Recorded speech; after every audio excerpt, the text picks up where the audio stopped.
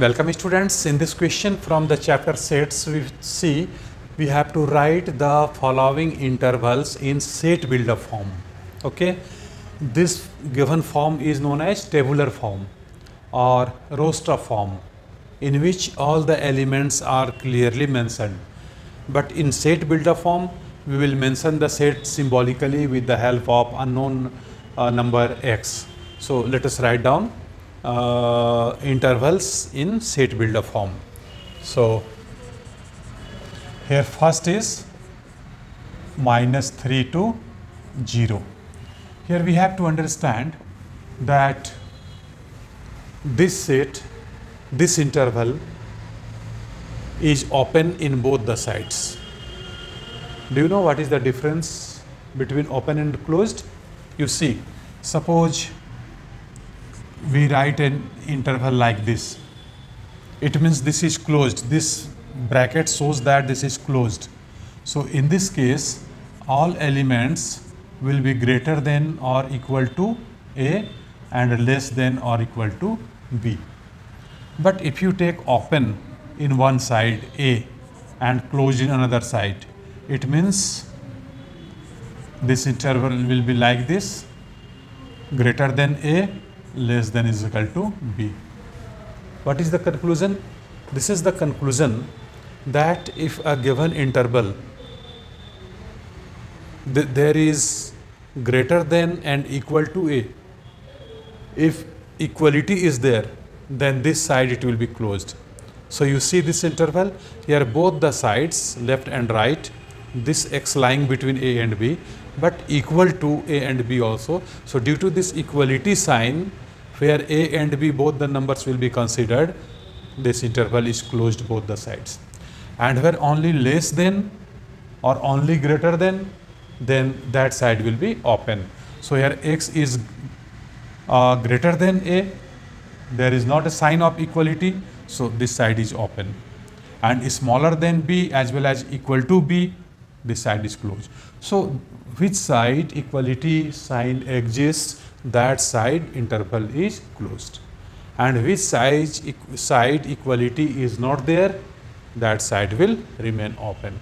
So here in this case, both the sides are open. Open sides are used small brackets, and in closed sides we use this big bracket. Okay, so in set builder form we'll write this is a set having elements x such that x belongs to the set of real numbers. We should write, because -3, 0 and between -3 and 0 all numbers are real numbers, and here x is greater than -3 and smaller than 0. Greater than -3 and smaller than 0, between -3 and 0. Here take care, we are not using sign of equality. We can use sign of equality when it is closed, but this is open both the sides. Okay, similarly let us see the second part. 6 and 12, both sides closed, so both sides equality sign will exist. So here intervals will be x such that x belongs to the set of real number, and here x is greater than is equal to 6 and less than is equal to 12. And third part of the question, one side is open, 6 side is open, and right side is closed. So here interval will be like this: x such that x belongs to the set of real number, this side is interval is open, so x is greater than 6. We are not using sign of equality, but right side is closed, so we'll use equality sign also, so less than or equal to 12. Hope you are understanding it. This is very interesting, very simple. And fourth, left side is closed, -23, and right side is 5, which is open this side. So your interval will be x such that x belongs to the set of real number, and this side is closed, so -23 is smaller or equal to x. We are using this sign of equality because it is closed, and right side this interval is open, so we'll write less than 5.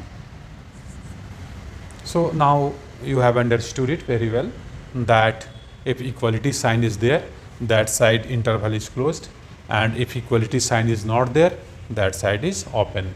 For open we use this small bracket, and for closed we use big bracket. So this is the solution of this question. So hope you have understood it very well, and in the next video we will see some very interesting topic, and we'll do some questions also based on that topic. So please keep watching my videos and get advantage, enjoy learning mathematics. Thank you very much. Wish you all the best.